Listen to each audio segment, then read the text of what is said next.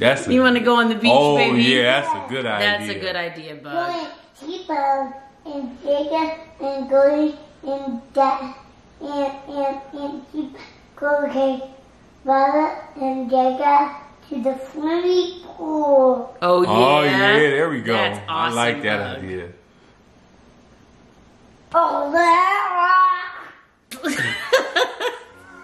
What's up, guys? Hey, I'm Jamie Grace Collins, and this is Aaron Collins. Collins. Yeah, I didn't know if we were doing last names. I didn't know you were. Oh, we've got a special guest. Do you want to say hi, Bug?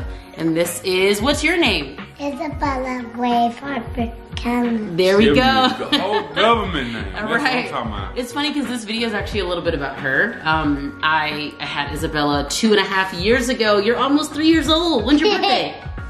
You said it. That's right, June 7th. She'll be 3 years old. And she's our only little one. And when I was pregnant, I remember, Only little one. Yeah. And when I was pregnant, I just remember so many people regularly asking about like the bump. Like, where's the bump picture? I want to see an update. Let me see that gut.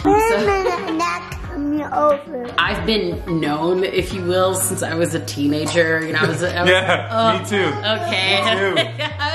I was a teen star, and so for me, like, everything's always been out there and still very strategic and intentional. Like, there's always been so much about my life that I haven't shared. Like, even when I was being really vulnerable and emotional at like 15 and sharing my Tourette syndrome journey, like, there were still so many things about it that I kept to myself.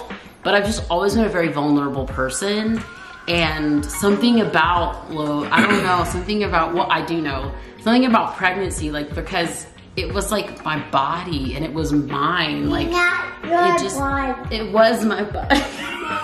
It is my body. Oh, Yeah, it's your well, you body. were in my tummy. Technically, yes. Yeah.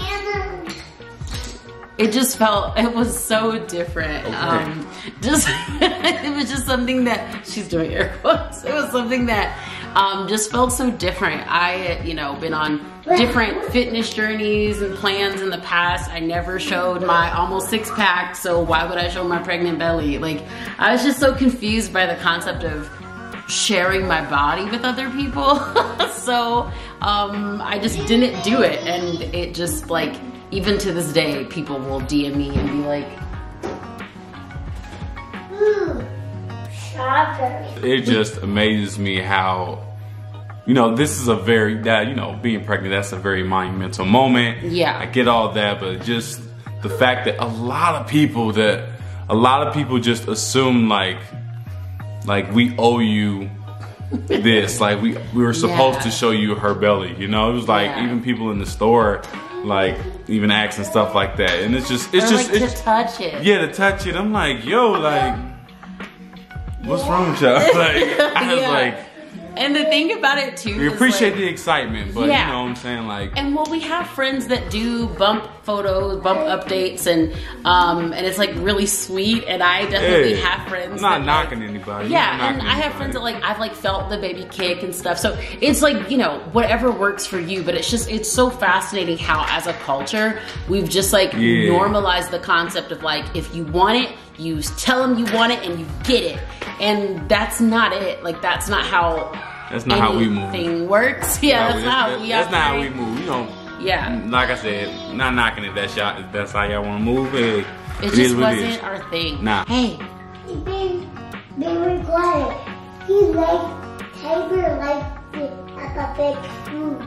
Oh, look, she has her bear eating her pig. The bear. It's some bacon. Put Peppa Pig in a skillet on this little plate, and then she has a teddy bear eating it. There's just like some stuff where like it just wasn't our season to share. It just wasn't something we wanted to share. And I just wish that we as a culture could like be more okay with the fact that like some people want to do this, some people don't. It's not just good be okay. or bad. It's just like, just be okay if someone says no. You know what I'm saying? It's just like, just people get so offended if we don't if someone doesn't do things their way, or if there's pushback on things, and it's just like different strokes for different folks, and nothing on this earth is absolute, so like we don't have to do everything everyone else does. So we had like a very public wedding, and it was a lot of fun, and it was wild and busy and crazy and emotional. I don't remember a thing. Yeah, it was insane, and I wouldn't trade it for the world. But something that I've always held close is that our engagement story is not really public or out there. It was just us, and you know, it's just learning how to be vulnerable and share your life online because it's fun. You know, if that's something that you want to do, it's really fun. We really love it, but also learning this is a season where I'm gonna step back. This is a moment that I'm not gonna share. This is a day that I'm not gonna film.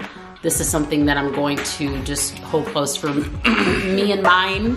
Yeah. And some other day, some other moment, I will share something with you and yours. And so I just wanted to share a little bit about that. Hopefully it's encouraging to you guys too. Like, you don't have to do all the things that everybody else is doing just because they're doing all the things. Like, you don't have to do it. And you don't have to make them feel bad or weird for doing their other things, you know, for the selfies they post or whatever. Like, it's I mean, unless you're like out here being a creeper out in these streets, that's different. But that's not what this video is about. All right, guys, that is a wrap on the video, and thank you guys for tuning in. You know what I'm saying? We really love what we do, and like, subscribe, and tell a friend to tell a friend. You know what I'm saying? Y'all.